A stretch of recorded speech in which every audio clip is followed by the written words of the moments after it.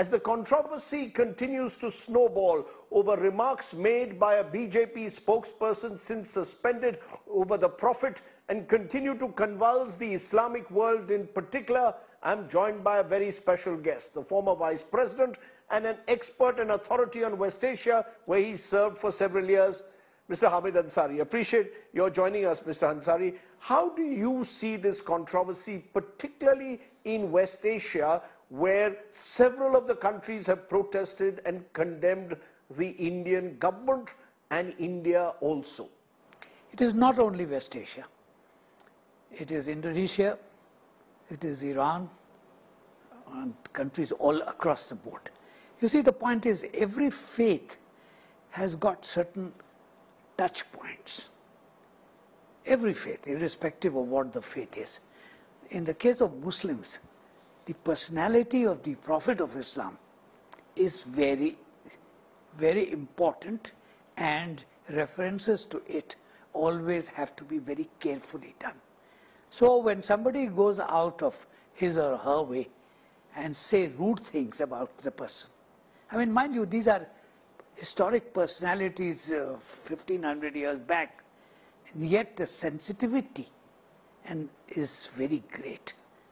The reason I'm asking you this is, A, there are those who will say that West Asia is no one to lecture us, or indeed the Islamic world. Many of these countries do not respect human rights themselves. Who is Pakistan, for example, a serial offender of minority rights to lecture India? Who is Afghanistan, ruled by the Taliban, to lecture India on minority rights or human rights? How does that fit in with what you just said, respect the sentiments of people? You see, two things. There are sentiments of followers of a faith. I'm not talking of nationals of a country. I'm talking of followers of a faith. Now, faith is a unifying thing. No, in fact, effectively, then you're talking about wider Islamic brotherhood, as if anything said in India by a party spokesperson in a TV studio then enrages the entire Islamic world. Because it affects every Muslim. The sentiment-wise, it affects every Muslim.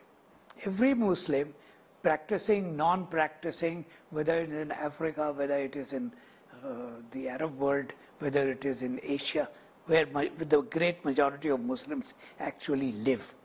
70% of Muslims of the world are in 4-5 Asian countries: Indonesia, Bangladesh, India, China, Pakistan, maybe Turkey, Iran. But isn't this politics of offended sentiments a very dangerous track to go on? Because tomorrow there could be Hindus in this country who will say, for example, when M.F. Hussain, the great painter, would painted in a manner that was seen to be offensive to Hindu gods and goddesses. He got security in Qatar, the same Qatar which has been the first country in a way to stand up and protest against India. No, people felt offended. Mr. Hussain accepted that, and he paid the price for it. So the question is, in matters of faith, you have to be very careful, very sensitive.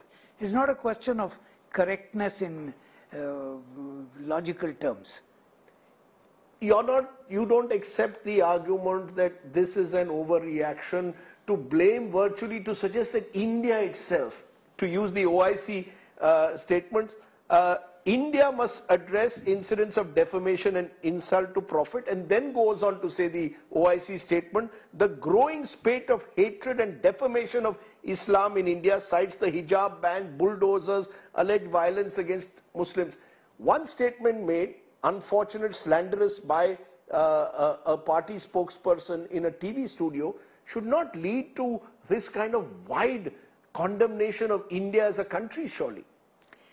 Wouldn't you consider that this is something which has been happening over time? People are not talking about it, but it's happening over time. We've seen it happen in different parts of the country. You and I live here, so we know. For example, I mean, recently elections in the biggest state of the country, UP, great efforts were made, to assume provocative positions. It is to the credit of the minority community in UP that they did not get provoked. And it is to the credit of their leadership or religious leadership to say to the public, don't get provoked. So this is not something which is happening suddenly. It has been happening over time. We've seen it happen over 10 years or more.